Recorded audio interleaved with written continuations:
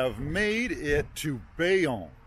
This is the third major stop on our fantastic France road trip. Promises to be an interesting little town, and I say little, it's 50,000 compared to Bordeaux. This is very, very small. So we're looking forward to exploring. Right now behind me is the walls of the old city, and this is Port d'Espagne. We're going to go in and check this out, and we're going to share the rest of the tour of this city with you. After walking through the shade of Port d'Espagne, we pop out and right into the heart of the town. Well, maybe not heart, but it looks so inviting. Let's take a stroll.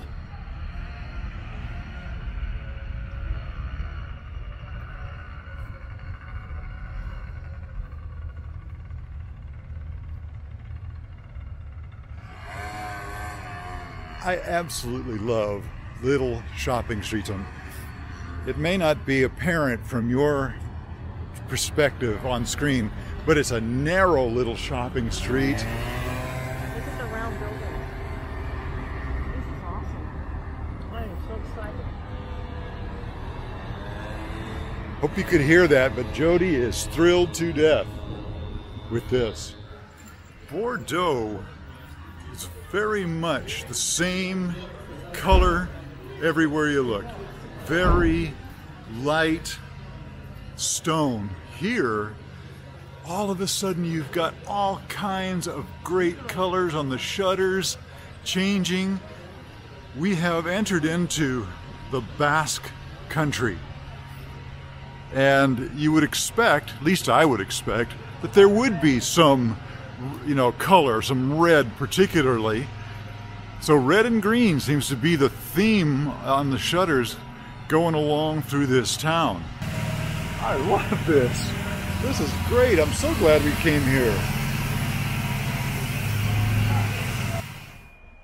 Alrighty. First stop on our walking tour of Bayonne is the Chateau Vieux, the old fortress, the old castle. Now it's an officer's mess, so we can't go into it, but it's impressive. That's number one. Number two, cathedral. Number two on our walking tour in Bayonne is the Cathedral of Notre Dame.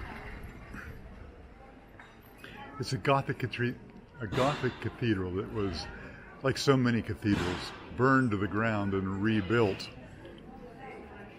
And it might be surprising, but the kings of England controlled this area.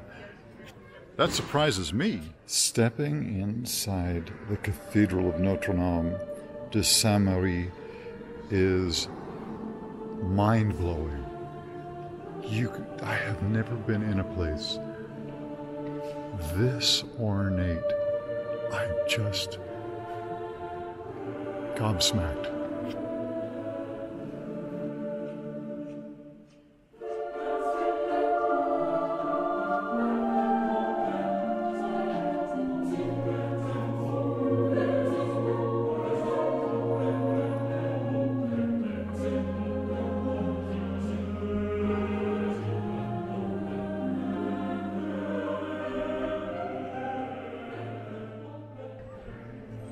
This is what I love about France.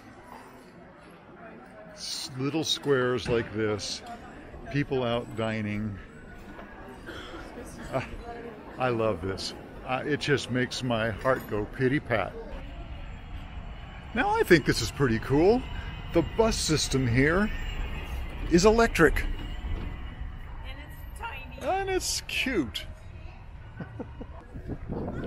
Well, we've lost our way. We can't find number 4 on the list, which is the cloisters. It's supposed to be right here where the cathedral is, but we can't find it. So we're going to move on. According to the map that we have, this is kind of what they say about their city. An incredibly varied city, but with unique character. And so far, I'm agreeing 100%. And in love. Oh, this is superb. You know, I'm not sure how many Americans make it to Bayonne, but they sure should. This is a great, great little town. We're having such a good time, and we just got here.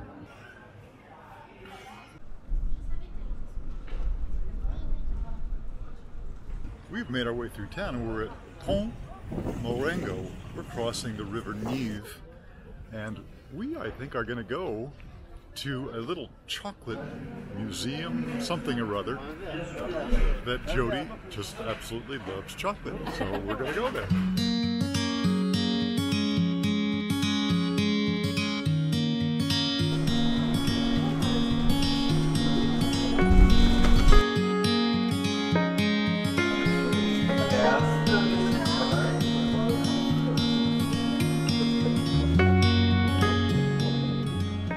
Right, we're standing outside of Saint-André Church, and you might notice there aren't any spires.